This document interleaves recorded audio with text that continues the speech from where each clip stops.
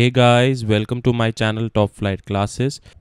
In this video, we are going to solve the question number 3 of exercise 2.3.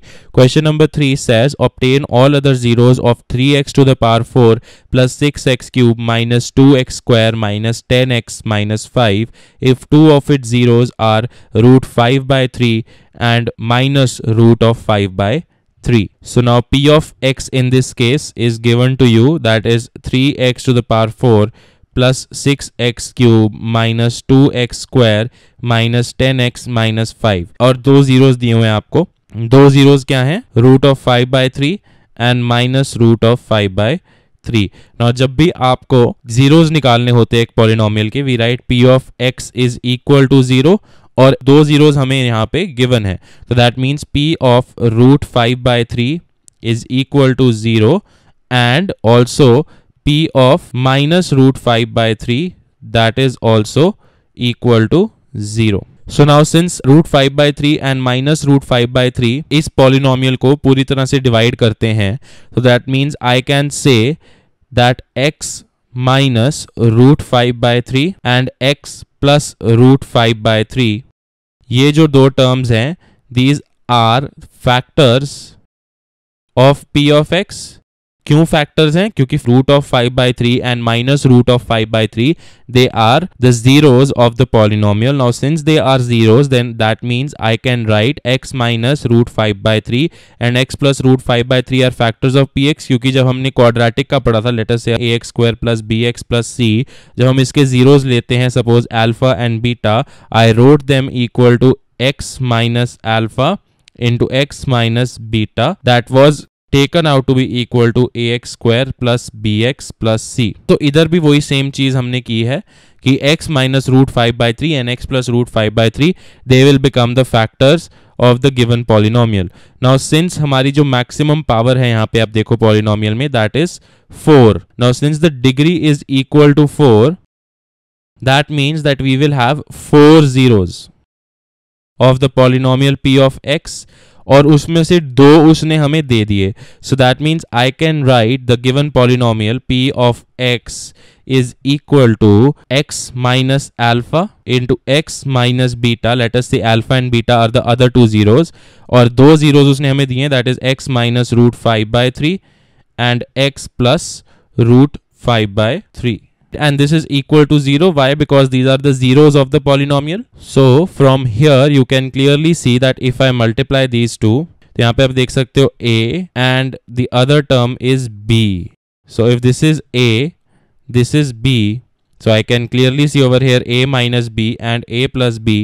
So from here what I'll get, that p of x is equal to x minus alpha into x minus beta into x square minus 5 by 3 is equal to 0. Now I'll take the LCM. I'll get from here p of x is equal to x minus alpha into x minus beta into 3x square minus 5 by 3 is equal to 0. Now I'll take this 3 over here.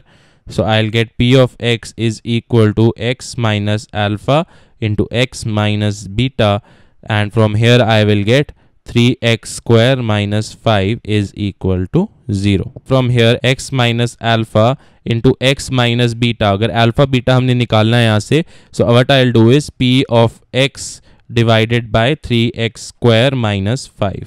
तो अब हम px को 3x square minus 5 से divide करते हैं. जो हमारा quotient आएगा that will be equal to x minus alpha and x minus beta. तो अब हम लॉन्ग डिवीजन मेथड यूज करते हैं. लॉन्ग डिवीजन में हमारा जो g ऑफ x है इस केस में, that is 3x square minus 5 और जो p ऑफ x है that is 3x to the power 4 plus 6x cube minus 2x square minus 10x minus 5. तो अब इसे सॉल्व करने के लिए सबसे पहले हमें x टू द पावर 4 वाली टर्म को एलिमिनेट करना है. उसके लिए हम x स्क्वायर से मल्टीप्लाई करेंगे. 3x square into x square that is 3x to the power 4 then minus 5x square. So minus 5x square यहाँ पे लिख देंगे. When you subtract the signs will change. On the change of signs we get 3x to the power 4 minus 3x to the power 4, they get cancelled. Then 6x cube as it is आ जाएगा, minus 2x square plus 5x square I get plus 3x square minus 10x minus 5 as it is आ जाएगा. Then 6x cube को eliminate करना है अब, तो उसके लिए हम प्लस 2x से मल्टीप्लाई करेंगे, तो यहाँ से हमारे पास आ जाएगा 6x cube minus 5 into 2 that is 10, so minus 10x. So यहाँ से when you will subtract, the signs will change. On the change of sign, 6x cube minus 6x cube gets cancelled, 3x square as it is आ जाएगा, and minus 10x plus 10x gets cancelled, and minus 5 as it is आ जाएगा. Now 3x square को eliminate करने के लिए हम plus 1 के साथ multiply करेंगे. I'll get 3x square minus 5, and when you will subtract, the signs will change. And from here 3x square minus 3x square cancels, minus 5 plus 5 cancels, so 0 is the remainder. So अब यहाँ से जो quotient आया that is x square plus 2x plus 1 that is equal to x minus alpha into x minus beta, क्योंकि वो था px divided by 3x square minus 5, और यहाँ से जो value I that is x square plus 2x plus 1. तो हम यहाँ से क्या लिख सकते हैं that p of x is equal to x square plus 2x plus 1 multiplied by 3x square minus 5. तो यहाँ से अब px जो आ जाएगा that will be equal to x square plus 2x plus 1. इसको अगर हमने सॉल्व करना है, हम फिर से स्प्लिटिंग ऑफ मिडिल टर्म करते हैं. स्प्लिटिंग ऑफ मिडिल टर्म में वी हैव प्लस 2x को हमने स्प्लिट करना है दो टर्म्स के अंदर, such that the product of the two terms is equal to the product of the coefficient of x square and the constant term. तो product जो आ जाएगा यहाँ से that will be equal to 1 multiplied by 1 which is 1, और sum क्या होगा that is the middle term itself that is 2.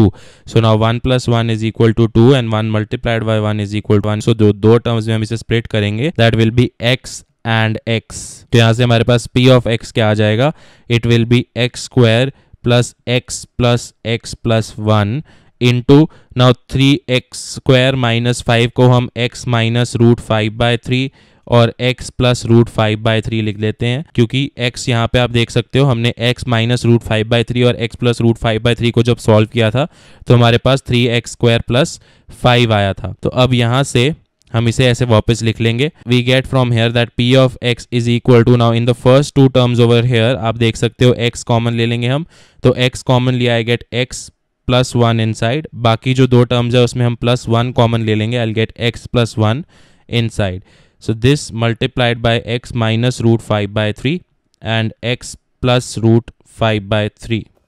तो ये जो दो टर्म्स हमारे पास आई हैं, इन दोनों टर्म्स में we have x plus 1 and x plus 1 common. So x plus 1 common ले लिया हमने, and in the bracket I will get x plus 1, and this is multiplied with x minus root 5 by 3 and x plus root 5 by 3. So now अगर हमने zeros निकालने हैं polynomial के, हम p of x को इक्वल टू 0 पुट करते हैं. So from here I will get x plus 1 into x plus 1 into x minus root 5 by 3 and x plus root 5 by 3 equal to 0. So from here what I will get is x plus 1 equal to 0 or x plus 1 equal to 0 or x minus root 5 by 3 equal to 0 और x plus root 5 by 3 equal to 0. तो यहाँ से हमारी x की value आ गई -1 और x is equal to -1 और x is equal to root 5 by 3 और x is equal to minus root 5 by 3. So therefore zeros of the polynomial p of x, they are -1, -1, root 5 by 3 and minus root of 5 by 3. So these are the zeros और ये जो दो zeros हैं ये हमें निकालने थे, ये दो zeros हमें given थे. That is what is required in this question. So guys, thanks for watching the video. For any doubt regarding this video or any other topics, you can contact us on email or WhatsApp as shown on the screen. Please like, comment and share this video. For more videos, subscribe to the channel Top Flight Classes and click on the bell icon so you do not miss any updates. Happy learning!